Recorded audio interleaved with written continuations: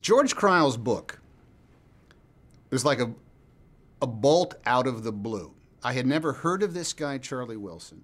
The only thing I knew is that the Soviet Union had been defeated in Afghanistan, and this was, you know, how many years ago? 15 years ago.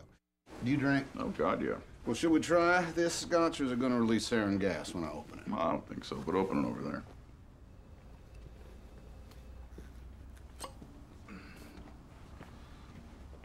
How'd a guy like you get into the agency? What, you mean a street guy? You ain't James Bond. You ain't Thomas Jefferson, so let's call it even. The deal. Since there's no other reason I should be here, let's assume it's because I'm very good at this. We have something that has never been discussed before. We have the particulars of how this went down, and it goes beyond any sort of genre or any sort of even political type of film that has been made to date. Will you help us help them shoot down these helicopters? I love you, Charlie.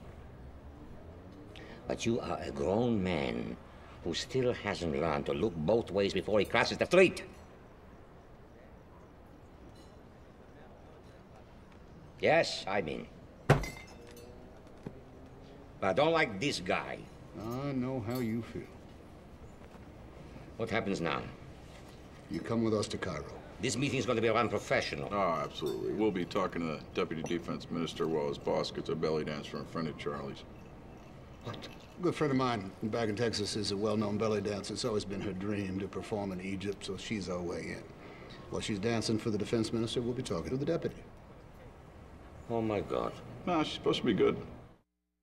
Julia comes in. I had only really met her really socially on a couple of occasions. I never worked with her. But there she is, fired up, ready to go, no maintenance whatsoever, a whole list of other priorities that have nothing to do with her place in the zeitgeist, cultural zeitgeist of filmmaking. Mom, husband, mom and wife, all this kind of stuff. She ends up being just one of the greatest people I've ever known. And I get it. Just tamp down the fervor. But I can't modulate God's will, sweetie. You can try.